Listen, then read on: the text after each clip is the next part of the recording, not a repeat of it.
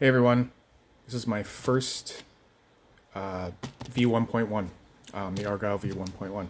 Really excited. Let's open it up. Man, I have really been working on my self-control here. Yesterday I did a wrapped unboxing, and then this one, being able to get it and then not rip it open immediately like a kid on Christmas.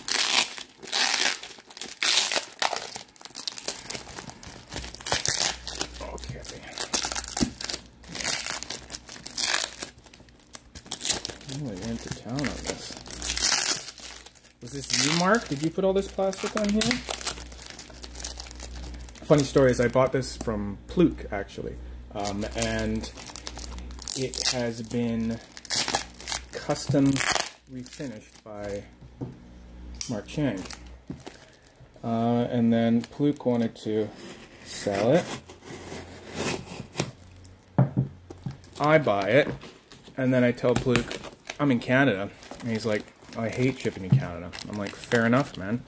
So he's like, I'm just gonna send it to Mark, and then Mark can send it to you. I'm like, cool, sounds great. So he sends it to Mark. Mark sends it to me. But funny story about it, let's get rid of this, is that, yeah, sure, I'll tell the story first. So Mark actually sent this to me, an OG Magnus rail. So it's one of the only Magnus pieces I have left. And he just sent that to me out of the kindness of his Mark heart. And he sent it USPS. No big deal. USPS ships to Canada, all good.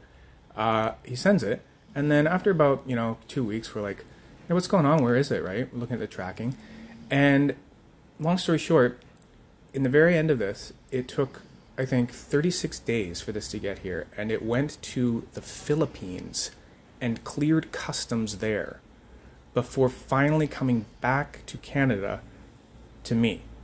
Now I'm calling that an absolute fluke mess up one-off for USPS, because that usually never happens. But yeah, so on the Mark scale, I would give Mark a solid 11 out of 10, as most of you know. So when Mark wanted to send this to me, he was like, there's no way I'm doing USPS again. We're going UPS. So much faster this time.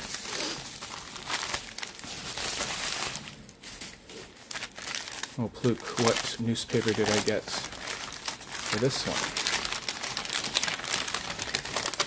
To read what's going on in your area. Cool.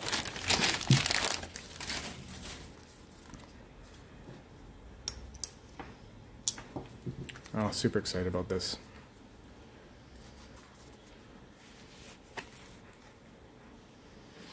Oh, look at that.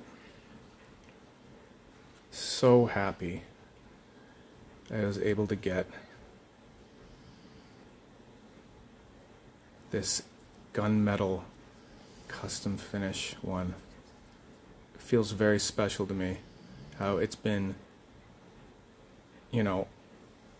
made by Ivan and then refinished expertly by Mark.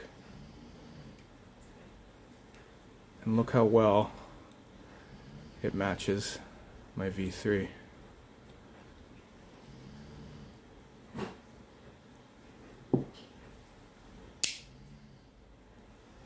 Okay. Never used this track one before. Wow, those are strong magnets. Okay. Mark said I have to do it like this. Do the post on the top.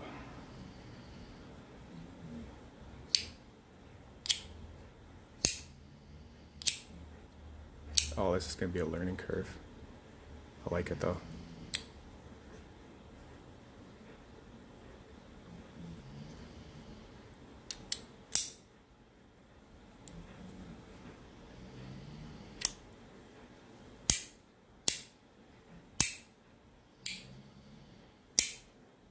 It is loud.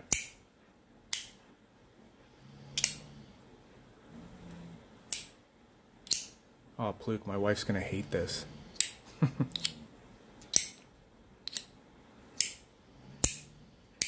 Awesome. I'm gonna have to take some time with this. Get my muscle memory working for it. I'm obviously not there yet. One thing I'll say before I go, the gunmetal finish on it, it makes me feel like this is like some sort of you know, like war vet's Fidget or something that he's like taken to Nam, and he's had, you know, forever, and you find it like, you know, in your grandfather's like trunk of things, like after he passes away, when you're doing some like estate sale. Might sound weird, but that's what it makes me think of, and I love it. Thanks so much, Pluke. Thanks, Ivan. Thanks, Mark. Cheers.